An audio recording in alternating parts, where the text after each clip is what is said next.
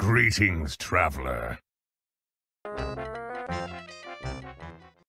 Toonfest is supposed to be a celebration of Toontown's existence.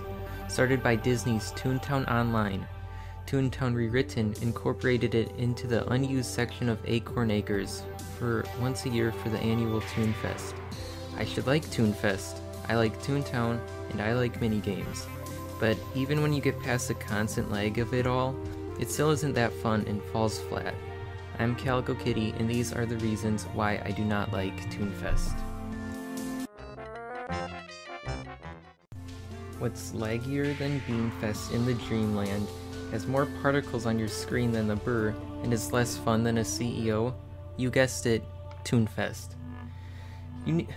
To play it, you need a semi-decent computer just to play it on like a medium-sized server.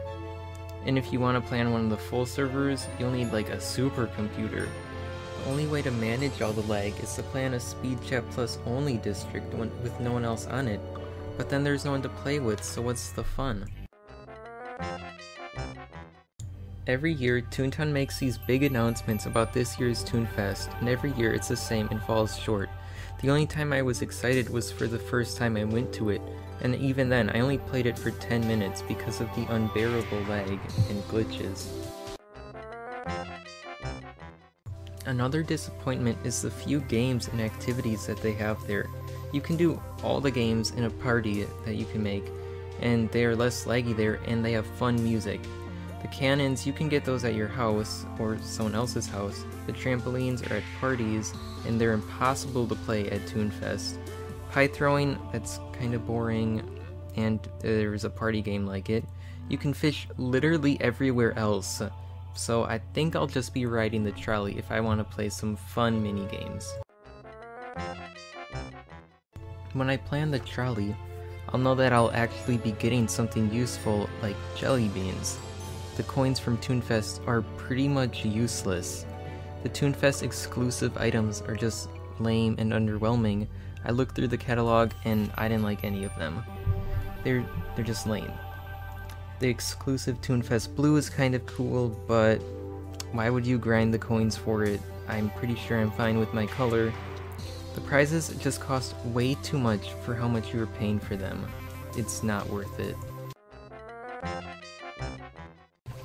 Every time Toonfest comes around, it brings more bugs with it. The amount of crashes in Toonfest is beyond me, and I would rather not have it if it means my game can run more smoothly.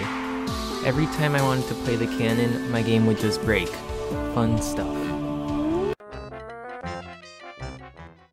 The last problems I have with Toonfest are just two little things that annoy me. Like, who is Rigmarole, and why is there a Toonfest TP icon? Does Rigmarole just exist because they wanted some toon to host the Toonfest party? Because I feel like Flippy could do a better job. I freaking love that dog. The last thing is the annoying icon that lets you TP to Toonfest. I already have Clarabelle annoying me about deliveries and new catalogs, but I don't mind because I like clothes. A button that lets me TP to Toonfest? No thanks. The problem isn't me finding it, the problem is Toonfest itself. So those are my problems with Toonfest. I hope next year the Toontown Rewritten team can make it as good as the new surprise animation.